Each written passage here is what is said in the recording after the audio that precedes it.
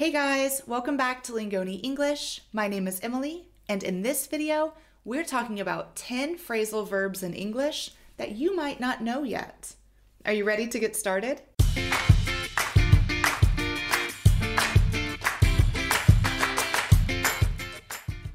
So, in case you've forgotten what a phrasal verb is, it is a verb with a particle attached to it, and this particle changes the meaning of the original verb on its own. So for example, this verb means something different in both of these sentences. I brought pizza to the party. I brought up the fight last night. Brought in those two sentences mean totally different things. So that's why it's very important to know these phrasal verbs and use them when you're speaking English. Okay, so now that you remember what a phrasal verb is, let's learn some more that you might not know yet. First one is to come up with. This means to create. I came up with a plan that's going to get us out of this mess. Come up with. To get along. To get along with someone means to have a good relationship with someone. Jim and Harold don't get along very well. Whenever they're together, there is always a fight. To get along. Next one, to turn down. So in this sense, it means to not accept an offer, so to reject an offer. She turned down the promotion at work because she knew she wouldn't be happy in that position. Or she turned down a date with the guy from next door. She said, no, thank you. To turn down. The next one, to cut off. This means to interrupt or stop something. I'm cutting you off. You've had way too much to drink tonight.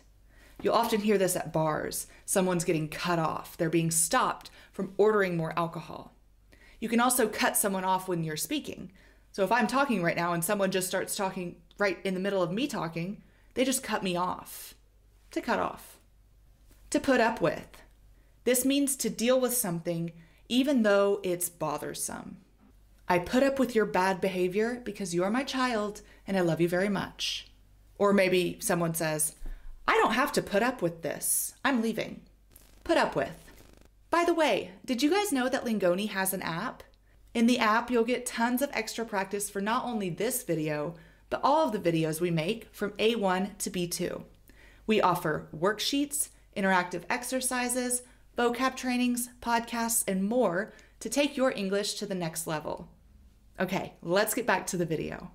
The next one, to bring up. This means to mention a certain subject. He brought up his ex-girlfriend on our date last night. That was not a good move. To bring up.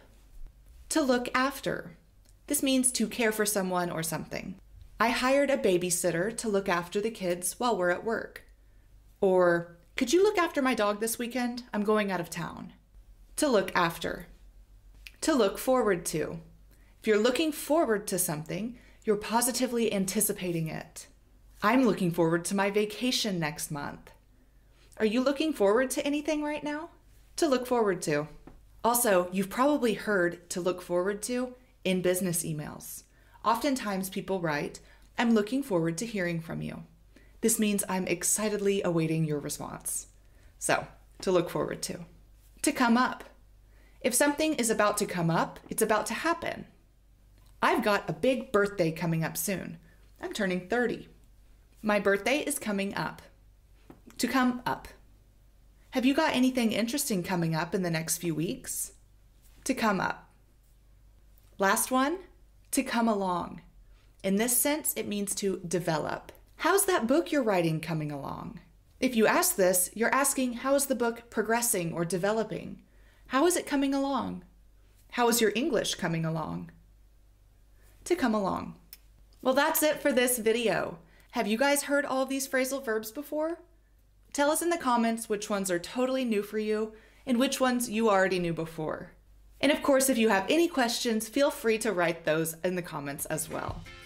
Thanks so much for watching Lingoni English. Don't forget, we have an app. You can find that at en.lingoni.com. And we'll see you guys there.